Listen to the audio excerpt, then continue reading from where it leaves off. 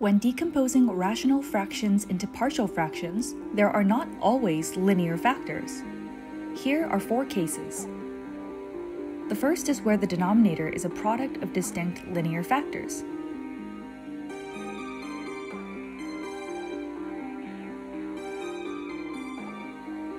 The second is where the denominator is a product of linear factors, but some of them are repeated. Third, the denominator contains irreducible quadratic factors, none of which are repeated.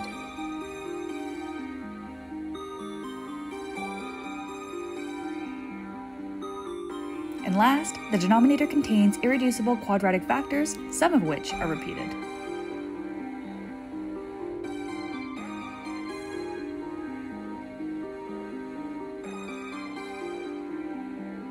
Check out the linked videos for more explanations.